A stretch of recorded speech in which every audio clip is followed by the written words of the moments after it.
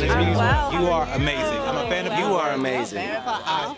just for the one doing the red carpet stuff here. Well, you succeeded. Hello. Listen, I get it. We have to You know I get it. we have to pay our respect to somebody who does it so well. I appreciate that. I appreciate that. We are here at the 8th annual Better Brothers Truth Awards. Yeah. True. Right? Yeah. Yes. And celebrating the Black queer community. What does it mean to be a part of a night like tonight? It is, I think, more important than ever. You know, I was just thinking about what truth means and where that's living in my life right now, where it's resonating in my life right now, and it really is about being a reflection of light and love, the light and the love that's been shown to me in my life, in the hopes that it draws people closer to who they are, who they want to become, makes them curious about where they come from so that they can then get real about where they're going. You know what I mean? It is an incredible night to be here with all of these Black people, you know what I'm saying? Showing love to people who have dedicated time, effort, energy, prayer, resources to making the lives of those around them better, to stepping forward in the truest expression of their own lives. It's exciting, man. It's exciting. Hosting tonight, along with Lonnie Love. With Lonnie Love. Yes. Lonnie Love. So we know it's going to be amazing. Oh no, we're clowning. I'm gonna let you know right now. We did not come here to do nothing by the book. So I apologize in advance. But we're here to have a good time. Yeah.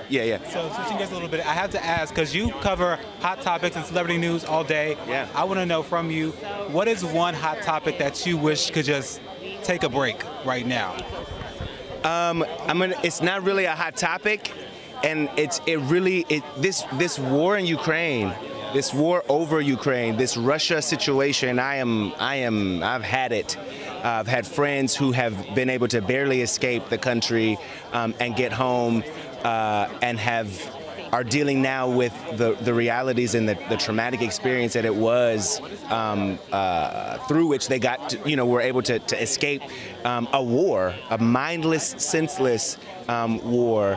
I also would say that I think I'm done with hearing about Kanye tweets. Can I just say that?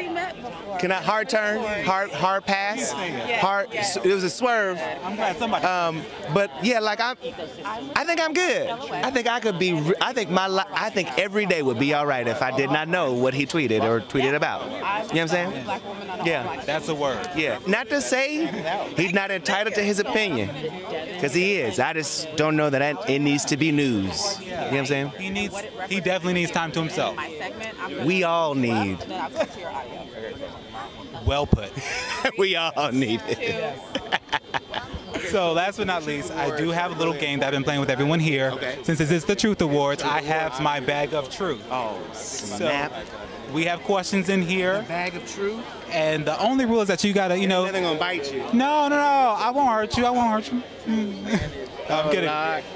The only rule is that you gotta tell the truth. Gotta tell the truth. That's all. Gotta tell the truth. Ooh, what is my worst? So you can see what is your worst habit? I have ADHD, right? So trying to sit down with me to watch a movie is like the worst scenario. I have a habit of constantly getting up to change smells in the room, lighting in the room, temperatures in the room, make sure dogs are okay. Is a candle put in the right place? Do you need a refill on you?